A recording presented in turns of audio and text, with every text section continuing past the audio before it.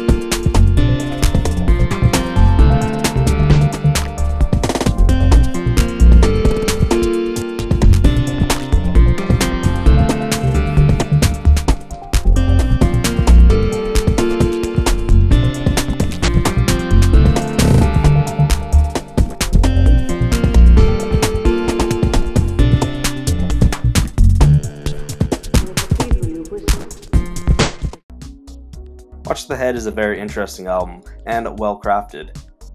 Milieu, aka Coppus Halifax, has been on my show many times. This is another one of his many monikers he uses. I love the whole theme going on with this album, like it's a film made in another world with animals or cats with human characteristics. For me, it's nostalgic as most of the cartoons I liked when I was younger had characters like that. The album is very fun, funky, and upbeat with good energetic vibes. Most of the tracks are quick with nice synths, basses, and complex beats. What I also enjoy about the album is it has a bit of a disco flavor, like track 4, Electric Age Cassiopeia, track 6, Imnanx, and track 8, Zaftig Lime.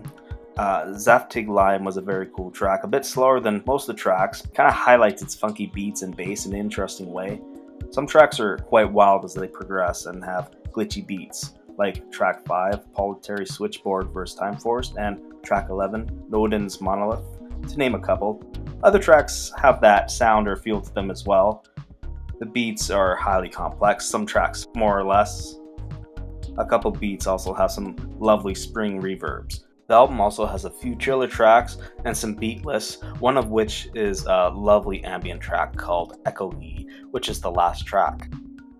Ambience is also presented in a lot of the tracks as a form of beautiful flowing pads and other synths in the background, so there's a lot of exploring in this album. It's very fresh, energetic, funky, and again the artwork is very cool. The CD is like an old film case thing, and I love object CDs. My favorite track was track 11, Nodens Monolith. I think for me it was the best example of glitch beats with lovely detuned synths and flowing pads. Sounds a bit like some mid-90s Aphex Twin music. It's complex and relaxing, and the beats are so good. Now, if you've seen it on Wuzzy's picks, it's an album to be heard, so I hope you guys check out the full album. If you're a fan of electronic music and enjoyed the episode, smash that subscribe button and a thumbs up.